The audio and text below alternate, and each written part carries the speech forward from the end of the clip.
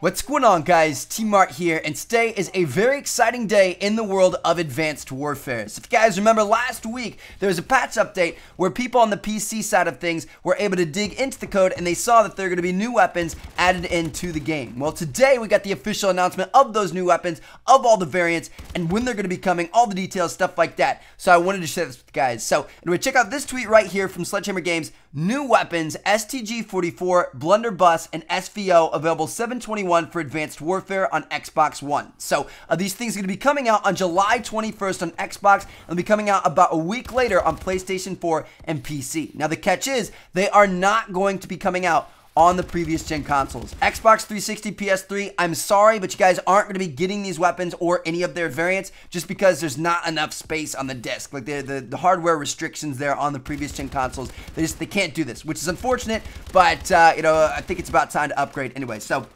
yeah, these things are going to be coming out on 7/21, and you guys can see there are three of the weapons here. We have the Blunderbuss, we have the SVO, and then we have the STG44. So the Blunderbuss is described as a short-range shotgun that packs a punch. Delivering a great amount of damage up close and a wide spread, it has a drawback of a slow reload speed between single shots. So this thing is going to be a monster up close. It's going to have a large hipfire spread, and it's going to be a one-shot kill if you're up close. But the deal is, it's going to have a very, very slow reload speed. So you shoot, it's going to be super powerful, but then you're going to have to reload for a really long time and then shoot again. So you're really going to have to, you know, play it smart with this thing. You can't get yourself in a situation where there are multiple enemies, and if you can do that right, then it's probably going to be a pretty solid weapon. Now, moving on to the SVO. This is a sniper rifle kind of modeled after the Dragunov, as you guys can see there. So this thing is described as a semi-automatic sniper rifle with great accuracy, and the trade-off being increased recoil. So it's pretty much just like, you know, any semi-auto sniper we've seen before in Call of Duty. It's going to be kind of cool to have in. I wish we could have gotten a different bolt action,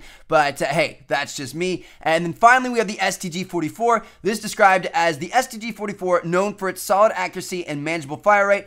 Works great for medium range combat situations. So if you guys don't remember the STG from Call of Duty World at War, this thing was an absolute monster, and I cannot wait to be able to use it in this game. Now, one other little caveat I want to tell you guys about here is how the unlocks are going to work for these weapons. So on the 21st, when these things go live on Xbox, everybody is going to get the Blunderbuss, like the base version of the Blunderbuss, kind of like everybody got the M1 irons when that thing came out.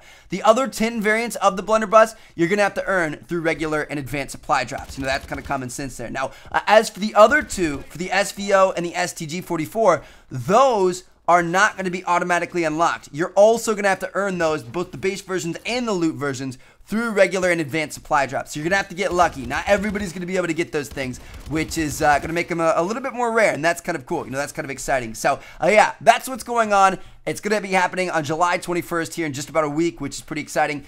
Also, Sledgehammer did say at the end of their little post here on their website, they said that this is just the first group of new weapons they're going to be adding into the game. So it looks like if you have the next gen version of this game, or the current gen version of this game, however you want to say it, it looks like we're going to be getting a bunch of brand new weapon packs throughout the rest of the life cycle, which is kind of cool. You know, I think everybody's excited for Black Ops 3 right now. So if they're adding in new weapons relatively consistently, that's going to be able to keep things fresh up until, you know, November when the game comes out. So anyway, yeah, there you guys have it. 3 new weapons coming to Advanced Warfare. It's very exciting. Which one are you guys most excited for? Leave comments down below. The Blunderbuss, the STG44, or the SVO. I'm anxious to see what you guys have to say. But anyway, thank you guys so much for watching. Hope you guys enjoyed the video. Make sure you guys check out these 2 videos if you're new, seen yet, and I will catch you guys later. Peace out.